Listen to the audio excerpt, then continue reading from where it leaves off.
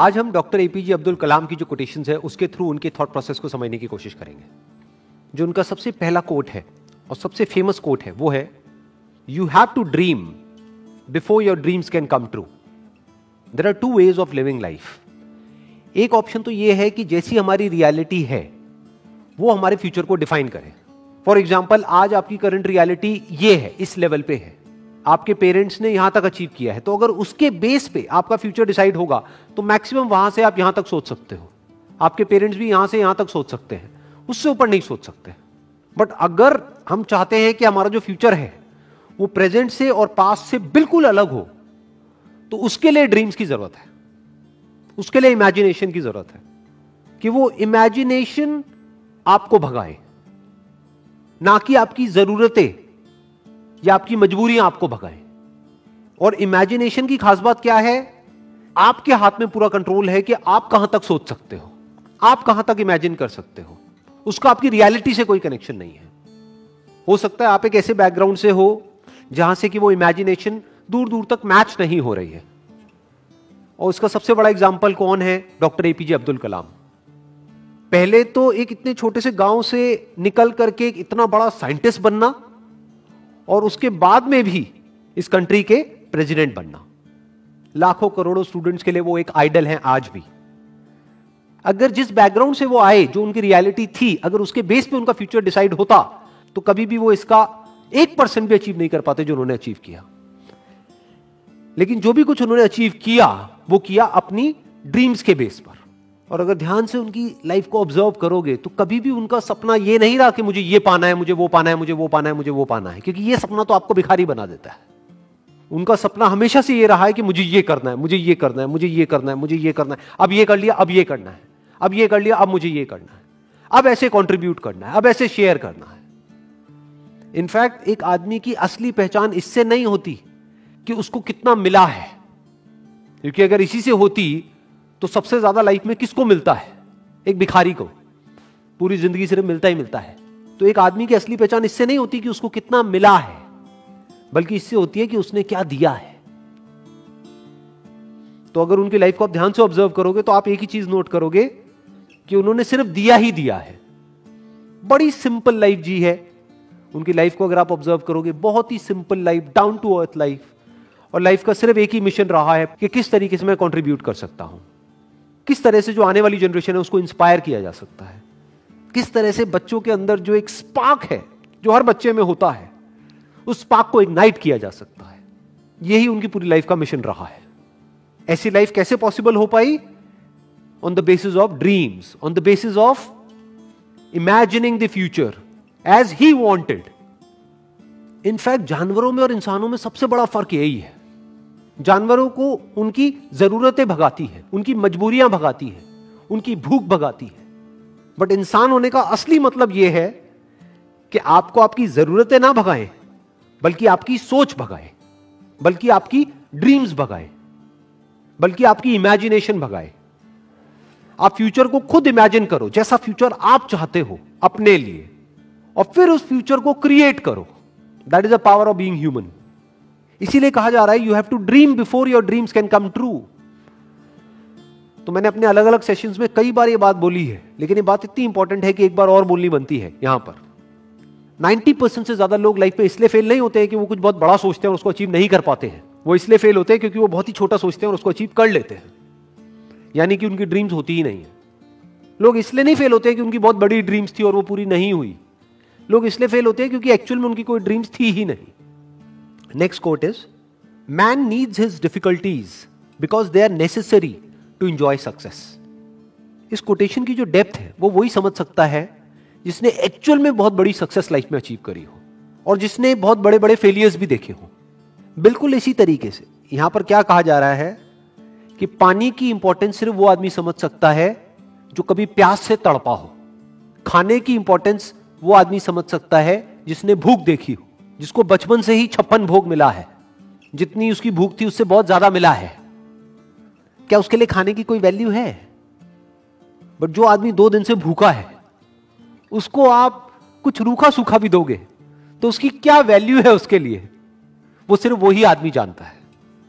ऐसे ही सक्सेस का मतलब सिर्फ वो आदमी समझ सकता है जिसको सक्सेस मुश्किल से मिली हो, जिसके बाप ने कुछ किया और करके एक लेवल तक पहुंचा और उस बच्चे को ले जाकर के कुर्सी दे दी और वहां पर बिठा दिया। वो कभी नहीं समझ सकता कि सक्सेस का मतलब क्या है। इनफैक्ट सक्सेस को वही आदमी डीपली इंजॉय कर पाएगा और ज्यादा टाइम तक इंजॉय कर पाएगा जिसको वो सक्सेस बहुत ही मुश्किल से मिली हो, जो उसके लिए बहुत तड़पा हो। इसको आप इस तरीके से कह सकते हो कि एसी का मजा एक्चुअल में किसको आ सकता है? जिसने गर्मी को फील किया हो, जिसने गर्मी को एक्सपीरियंस किया हो। जैसे मुझे अपने एक बचपन की एक बात याद है। When I was I think around 8 to 10 years old, तो हमारे घर में पंखे होते थे। तो हमारे एक रिलेटिव होते थे, उनके घर में एसी लगा था।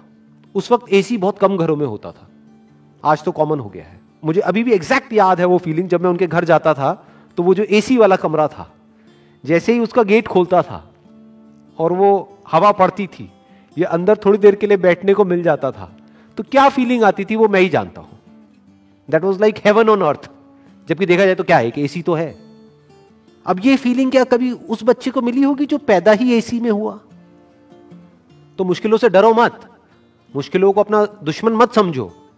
मुश्किलें आपकी एक्चुअल में दोस्त है, क्योंकि जितनी ज्यादा आपने मुश्किलें सही हैं, जितने ज्यादा आपने फेलियर्स देखे हैं, उतना ही ज्यादा आपको मजा आने वाला है जब आपको सक्सेस मिलेगी।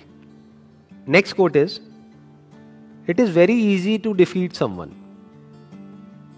But it is very hard to win someone. किसी को भी हराना बहुत आसान है। कैसे हराना? चाहे फिजिकली हराना, चाहे बातों में हराना। किसी को भी तोड़ना, हराना मतलब तोड़ना, बहुत आसान है। और विन का मतलब जोड़ना, अपने साथ में जोड़ना बहुत मुश्किल है। It is very hard to win someone. कैसे जीतना? उसका दिल जीतना, उसको जीत लेना, उसको दोस्त बना लेना, उसको अपना बना लेना, उसको अपने साथ जोड़ लेना बहुत मुश्किल है। क्योंकि उसके लिए एक ऐसी क्वालिटी चाहिए जो बहुत ही कम लोगों में होती है। क्या है वो क्वालिटी? पेशेंस। बहुत पेशेंस चाहिए। जैसे आपके घर में कोई पौधा है, उसको तोड़ना कितना आसान है। उसको पकड़ो और जड़ से उखाड़ दो और फेंक दो, बट उसको पालना कितना मुश्किल है। रोज पानी देना होगा, ध्यान रखना होगा, कहीं कीड़े तो नहीं लग रहे, तो खाद डालनी होगी, उसको सनलाइट देनी होगी प्रॉपर, ना ज्यादा ना कम। मतलब कितना एफर्ट है। उस पौधे का ध्यान रखना कितना मुश्किल है। बिल्कुल इसी तरह से जैसे एक पौधे को मेंटेन करना होता है, ऐसे ही रिलेशंस को मेंटेन करना होता है। किसी भी रिलेशन को खत्म करना बहुत आसान है, बट उसको समझना, उसके पॉइंट ऑफ व्यू को समझना बहुत मुश्किल है। और मजे की बात क्या है, हमारा जो पूरा का पूरा एजुकेशन सिस्टम है, it is all about defeating someone, not winning someone. उसकी तो कोई बात ही नहीं होती। जब भी कोई बोलता है कि मैंने टॉप किया है, इसका मतलब क्या? कि बाकी सबको मैंने पीछे छोड़ दिया है। देखो मेरे को ये मेडल मिला है, गोल्ड मेडल मिला है। क्यों? क्योंकि मैं रेस में फर्स्ट आया हूं। मतलब क्या? मैंने बाकी सबको हरा दिया है। I have defeated everyone else. तो हमारी जो ट्रेनिंग हो रही है बचपन से ही, कंडीशनिंग हो रही है, जिस तरह का एटमोस्फेयर है चारों तरफ, जिस तरह का हमारा एजुकेशन सिस्टम है, जिस तरह की घर पे बातें होती हैं, जिस तरह के कंपैरिजंस होते हैं, यहां तक कि भाई बहन को भी नहीं बख्शा जाता है। आपस में लड़वा देते हैं कि देख तेरी बहन कितनी अच्छी है पढ़ाई में, तू कितना गया गुजरा है, तू कितना निकम्मा है। तो ये क्या किया जा रहा है? कंपटीशन करवाया जा रहा है और एक दूसरे को पीछे छोड़ने की कोशिश करी जा रही है। चारों तरफ किसी दूसरे को हराने के बारे में सोचा जा रहा होता है। तो ये तो हमारी रग रग में दौड़ रहा है। किसी को तोड़ने के लिए जो चाहिए वो तो हमारी रग रग में दौड़ रहा है। तो सवाल ये उठता है कि किसी को जोड़ने के लिए, किसी से जुड़ने के लिए और किसी को अपने साथ जोड़ने के लिए, किसी को अपना बनाने के लिए क्या क्वालिटीज हमारे अंदर होनी चाहिए, वो समझना पड़ेगा और वो अपने अंदर डेवलप करना पड़ेगा। उसके अंदर सबसे बड़ी क्वालिटी होनी चाहिए पेशेंस। दूसरी होनी चाहिए केयरिंग एटीट्यूड। ये नहीं कि आप पूरी तरह से सेल्फिश हो जाओ, अपने बारे में सोच रहे हो। सामने वाले की केयर करनी होगी, सामने वाले की जो फीलिंग्स है उसकी केयर करनी होगी। अगर दूसरे वे में देखा जाए तो एक तरफ से क्या हो रहा है, जब आपने किसी को हराया तो जिंदगी भर के लिए आपको एक दुश्मन मिल गया, क्योंकि अब वो मौका ढूंढेगा आपको हराने का, और आज नहीं तो कल आपको हराएगा। वो किसी भी तरीके से आपको हराएगा। तो आपको क्या मिला? किसी को हरा करके एक जीत मिली छोटी सी, लेकिन जिंदगी भर के लिए एक दुश्मन मिल गया। दूसरी तरफ से अगर किसी को हमने अपना बना लिया, तो अगर हम किसी वजह से हार भी गए on a temporary basis because of some reason, तो वह हार बहुत छोटी है उसके आगे जो एक्चुअल में हमको मिला है। क्या मिला है? जिंदगी भर के लिए एक दोस्त मिल गया है। और दोस्त अगर एक्चुअल में दोस्त हो, वो नहीं जो सिर्फ मतलब के लिए होते हैं, दोस्ती अगर असली दोस्ती हो, तो उसकी वैल्यू पैसे में आंकी नहीं जा सकती है, या ये कह लो उसकी कोई वैल्यू ही नहीं है। That is priceless. देखो ध्यान से समझो, क्या हुआ कि जब भी आप किसी को हराते हो, तो याद रखना, आपको लग रहा है कि आपने उस एक को हराया है तो मेरा एक ही दुश्मन बना। अरे आपका एक दुश्मन नहीं बना है, उसके सारे दोस्त भी तो आपके दुश्मन बन गए। तो अब आपका एक दुश्मन नहीं है। अगर इस आदमी के 1000 दोस्त हैं, तो अब आपके 1001 दुश्मन है। दूसरी तरफ से अगर आपने किसी को अपना बना लिया है या एक दोस्त बनाया है, तो यह मत समझो आपने एक दोस्त बनाया है। अगर इस आदमी के 1000 दोस्त हैं, तो अब आपका एक दोस्त नहीं है, अब आपके 1001 दोस्त हैं। इसको दूसरे वे में भी बोला जा सकता है कि जिसकी आदत बन जाती है दूसरों को जीतने की, तो पूरी दुनिया उसकी दोस्त बन जाती है। और दूसरी तरफ से जिसकी आदत है सिर्फ दूसरों को नीचे गिरा करके खुद ऊपर उठने की, या दूसरों को हरा करके खुद जीतने की, उसकी पूरी की पूरी दुनिया ही दुश्मन है। आज नहीं तो कल उसको ये समझ आ जाएगा, पूरी दुनिया उसके अगेंस्ट हो जाएगी। और इस तरफ से अगर किसी के अंदर ये क्वालिटी है, तो पूरी दुनिया उसके साथ में आकर के खड़ी हो जाएगी।